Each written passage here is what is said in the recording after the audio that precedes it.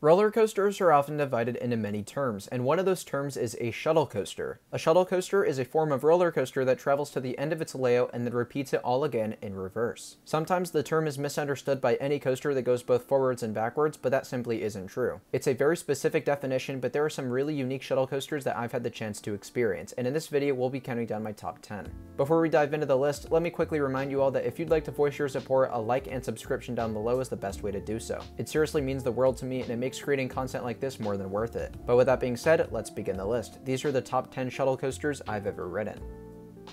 Number 10, Rewind Racers at Adventure City. Kicking off the list is a ride that gets very little recognition in the coaster enthusiast community. Rewind Racers is a Gerstlauer family coaster that can be found at a small park just down the road from Knott's Berry Farm. I first rode it in 2018 and then got to check it out once more in 2021 since my friend needed the credit. Now usually I wouldn't have done something like that if I already had the credit, but I decided to do it because this is actually a great little ride. It's perfect for this park since it's more meant for kids and families, but even older guests like myself can get a real kick out of Rewind Racers. So if you ever find yourself visiting Knott's and seeking some additional coaster credits, this one should be really easy to get and worth it too.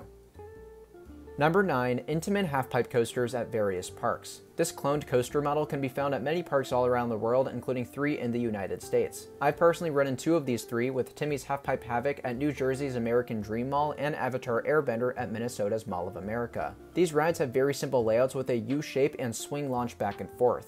In addition, there's also spinning seats, so your ride may vary depending on several factors. For me, I got 2 rides on Timmy's and was fairly underwhelmed by the model. It just wasn't spinning all too much, so it felt relatively boring. But just recently, I got around to Avatar Airbender and I thought it was a whole lot better. So never judge one of these coasters off of just 1 or 2 rides because it'll usually be different every time. And I'm telling you, when you catch a good ride on any of them, you're in for a really great time.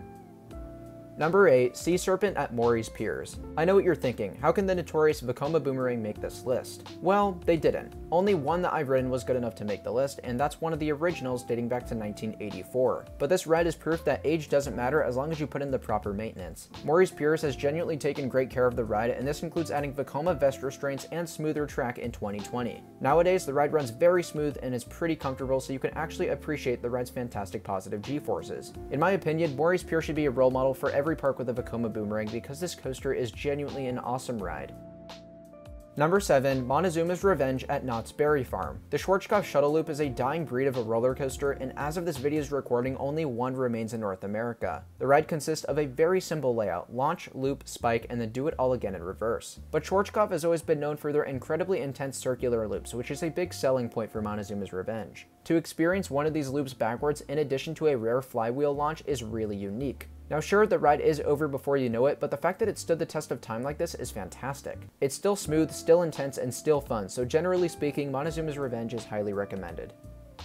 Number 6, Intamin Impulse coasters at various parks. Just like the half-pipe clones that we talked about earlier, Impulse coasters can be found at several parks, most of which are in the United States. Currently, I've ridden 3 of these, which include the recently defunct Wicked Twister at Cedar Point, Possessed at Dorney Park, and Steel Venom at Valley Fair. Now, all of these have their own minor differences, like how Steel Venom has its holding brake and how Wicked Twister has its twisting back spike. But generally speaking, these are all more or less the same and all provide intense ride experiences. As with many of these shuttle coasters, Impulse coasters are over pretty quickly, but the pure fun that they pack in is exceptional. Ever since I rode my first one of these in 2018 with Possessed, I've always found them to be underrated, and I still stand by that today.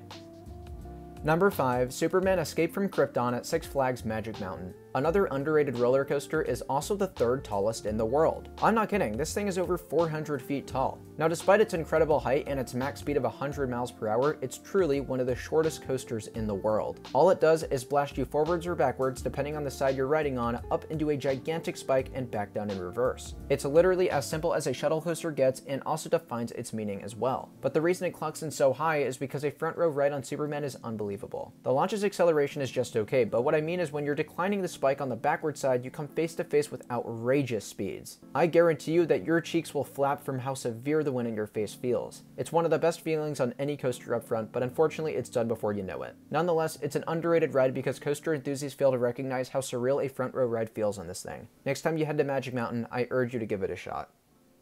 Number 4, Switchback at ZDT's Amusement Park. Located about an hour outside of San Antonio, Texas, is one of the more unique shuttle coasters on this list. The ride is actually the only wooden shuttle coaster in the world. Now this might seem impossible because a wooden coaster can't usually have a launch. Well, except for Lightning Round, but we don't talk about that. So how is it that this coaster climbs back up its drop and back down its lift hill backwards? That just doesn't really make sense, does it? Well, you would be right, because that's impossible. Instead, there's a switch track right after the drop that takes the train into the station, resulting in a fully functioning shuttle coaster with a lift hill. But what about the rest of the ride? How's the layout? Let me tell you, it's great. Its compact elements are exceptional forwards and confusing backwards. It's a ride that only speaks to the masterminds over at Gravity Group, and the company just did an amazing job fitting in such a unique ride into one of the smallest parks I've been to. So hats off to them, because I don't think many other coaster manufacturers would have been able to pull something like this off.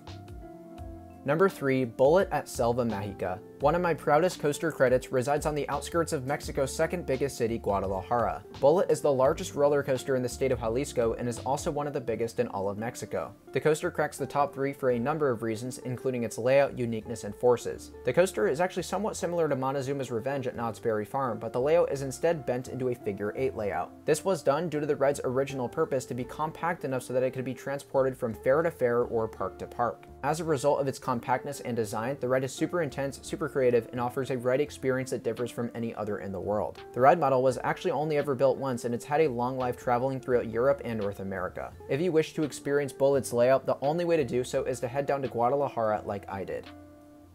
Number 2, Mr. Freeze Reverse Blast at Six Flags Over Texas and Six Flags St. Louis. This incredible launch coaster can be found at 2 different locations, but offer the same exact ride experience. If you ask me, it's amazing that this ride was cloned because it is a prime example of a technologically advanced roller coaster. It uses a backwards LAM launch, a 218-foot tall spike, a vertical booster launch, and unique elements like an inverted top hat. The ride experience is so intense and disorienting that it'll leave you questioning which way is up and which way is down. So if you haven't ridden one of these before, make it a point to do so by heading to Texas and Missouri.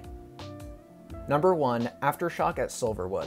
Speaking of complicated roller coasters, Aftershock is a ride that leaves me scratching my head. It's a humongous take on the traditional Vekoma boomerang, which is already technologically impressive, to be honest. The ride is so large, and because of this, it ramps up the intensity by 100 compared to the regular boomerangs. It has some super disorienting elements, and it's also smoother than the regular boomerangs, which is mostly due to Silverwood's incredible maintenance team. Now, this is also a cloned coaster that you can find at several other parks, but if you are one of the 75% of viewers who live in America, your next best bet will be Spain, China, or Russia. It's not at all an easy coaster to come by, but as with Mr. Freeze, it's amazing that it's been cloned at all. It's honestly one of the most intense coasters I've ever been on, so even if you have to make a pretty significant journey to ride one, I promise you it'll be worth it.